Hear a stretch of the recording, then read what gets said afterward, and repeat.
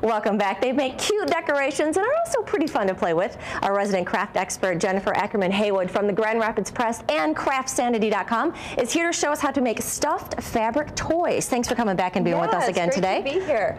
Yeah, there's like a lot of great books out, and I'll kind of hold these up that kind of can inspire people. And I'll put these titles on CraftSanity.com. Oh, these are so good. People can see.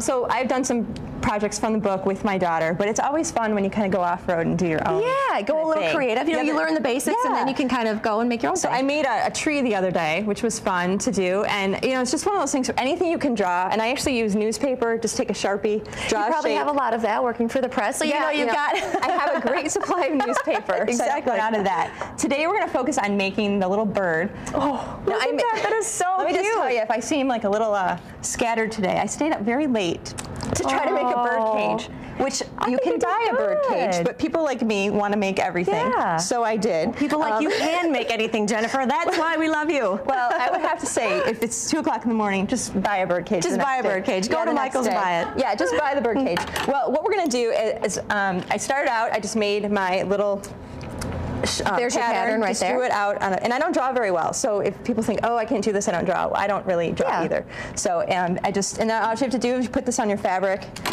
fold it in half, right sides together, and cut your pieces out, and then you just have them pinned like this. I sew around the edge. I didn't bring my machine today. Leave about 2 inches open so you can stuff it. 2 inches to put all the stuff in there. Yeah, to stuff it. And then what you do is you clip it because it's rounded. So you want to clip. See, that's where I always go wrong, because I've tried to do this too, like making, you know, like pillows and stuff like that, and the rounded things. If you have a curved edge, you have to clip it. And then there's some little tools, a little trick here. And we're gonna have to probably skip ahead, but when you turn this inside out, it looks kind of like you're like, wow, how can I get a bird out of this? How is that gonna be a bird? You can use a dowel, either take a dowel and put it in your pencil sharpener and sharpen it just a little bit, and then sand the edge so it's not pointy. But I'm using actually a broken paintbrush. The brush fell off. I see. So you've got a nice point so there. it's sanded down, and so I'm just kind of. That way you're not going to rip the fabric or rip the seam or anything, but then you can make it really good. You get your shape, and then just trace around, and this kind of gets the shape there. And then you want to just stuff this. Okay. Okay. And so we're not gonna keep working with this one. We'll move on to this one. To this little guy. You stuff now. it. See, now that's looking more like a bird. It's starting to look like a bird. And then what I do, you can sew the wings on ahead of time. Okay. I like to make sure they're even. I like to wait till it's all done, just to make sure it looks right. This is just a piece of felt on each side. And that's very easy and I just use this, little pattern. Pop it in. Yep. And then you sew. The first thing you do is you sew your seam closed. Okay. So you just kind of go along that edge, sew it, and add stuffing as you go, and then kind of poke through. I poke through from here all the way over. This is where it gets a little tricky. To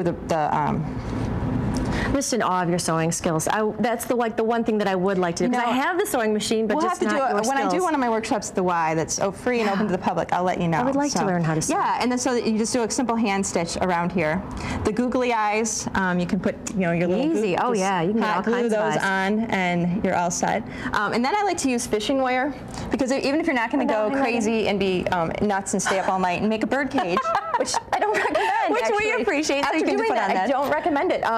You can hang these. This was actually inspired. The fact that I'm doing these stuffed little toys is inspired by the woman I'm writing about this weekend.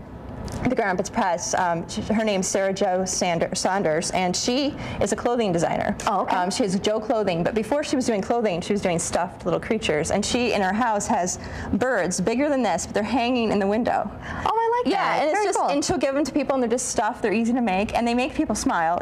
So this is one of those things that, unless you've stayed up all night making a bird cage, you're probably likely to smile when you see these birds. And very good. We like that. But yeah, and these are easy to do. And if your kids draw a picture, you can do it. You can make it there. And the kids get such a kick out of it. I like that. That's a very good idea. Yeah. Well, you need to go get some rest now. Go lay back down. I really do. Yeah. You can find more information on our website at WZZM13.com. Just click on the Take 5 links. Well, he's known for dressing celebs like Eva Longoria Parker. When we come back, we're going to talk with Robert Verdi live from Fashion Week in New York. So stay with us, please.